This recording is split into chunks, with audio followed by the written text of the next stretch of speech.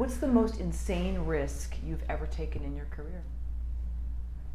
Moving to Los Angeles was the most insane risk I ever took in my career. I left Toronto. I had a TV series called Boogie's Diner, and it was garbage. It was a show sort of like Saved by the Bell, but nobody saw it, so that's awesome.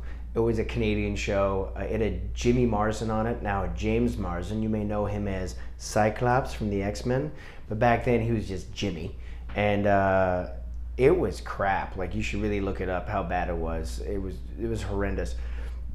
But it was funny, because it was Canadian, it had to be shown on the Canadian content channels. So you have CFTO or City TV in Toronto. These are Canadian channels. And they would have to show a certain amount of Canadian programming in order to qualify for whatever they have to qualify for. So they put us, there was Cheers, great show, and Seinfeld. And in between them was our piece of crap, Boogie's Diner. And if you look this thing up, you'd be like, ooh, that's bad. It was horrible. And I would be out at a bar or something like that, and people like turn to me and go, hey, I saw your show. It's like, oh, really? They go, yeah. It's great you're working. It's really good you're working. I'm like, no, it's shit. I know exactly what it is.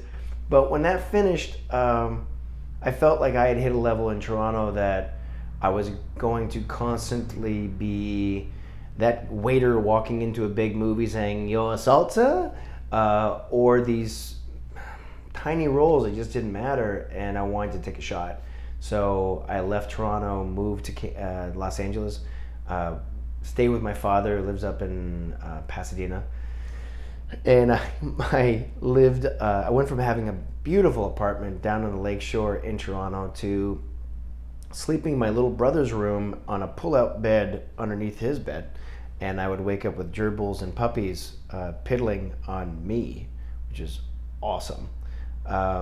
And the first couple of jobs that I had, I think the first one was for the AFI, American Film Institute. And it was this, I think it's called Corner of Gold. If you look it up, I still have long hair back then, and like, yo. And I shot this thing, I had almost no lines. And you gotta remember, I had a fucking series. That was my second series in Toronto. I had done this for years. I made a living doing it. I made a lot of money doing it.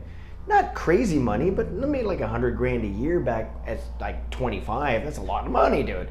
Had a nice car, nice place. I come out here, I'm eating ramen. I'm starting over again, and I do this thing, and I'll never forget this. This guy turns to me after we finish shooting this whole thing. He goes, Zach, come here, I want to talk to you. I'm like, yo. I didn't have the glasses back then, so the eyes were much bigger, and the hair was long, and I'm just a goober. And I'm like, yo, what's going on? He's like, you know, Zach, he was the sound guy. He's like, you know, Zach, just want to say I was watching you. You're really good. Really? Yeah, you're really good. You're really talented. I think you're going to go somewhere. Yeah, I have something for you. He reaches in his card. He reaches in his wallet, takes out a card. And in my mind, I'm thinking, I've made it. This is my shot. I knew it would work. I knew it would work out for me. You just got to believe. And he passes me a card. He's like, you called him. You tell him I gave him the card. Give him my name. I'm like, thank you so much. Shake his hand. I don't even look at it yet. I just want to say thank you. Thank you so much. He turns around and he walks away, and I'm like, and it's an extras casting company. And I had never done extra work in my life because I grew up doing it. And it kicked me in the balls so hard that I realized that I had to start again where no one gave a shit. And I rode my motorcycle home. That motorcycle was from 1978. I had to wear a garbage bag over my body, taped around my arms because I couldn't afford a rain suit. And I rode back to Pasadena, and I thumbtacked that on the door. And every morning I got up, I looked at it, I just was like, fuck you, I'm gonna do better every single day. So that was probably the craziest thing I've ever done. What year was this? 95. This is when you came to Pasadena? Yeah, I came to Hollywood. Came to Hollywood, but stayed in Pasadena. Yeah. And did you ever call did you ever do Nope. Never did. Nope. So you use that as like this fuel, Yeah. basically. Yeah.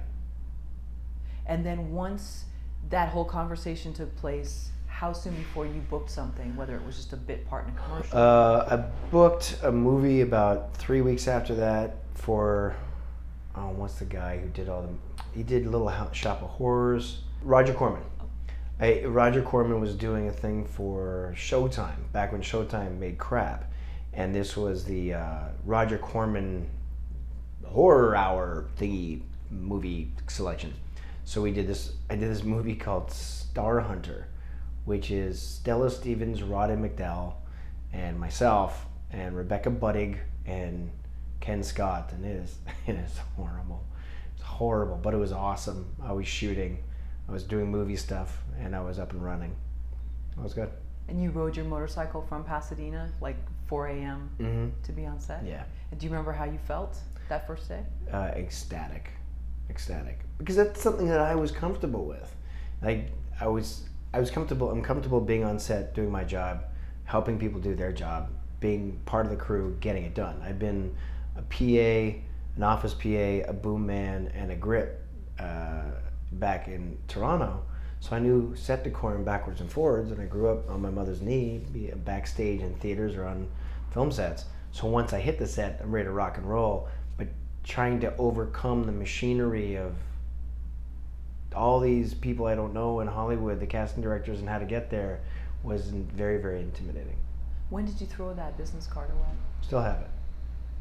Did you take it down at some point from the door? Yeah.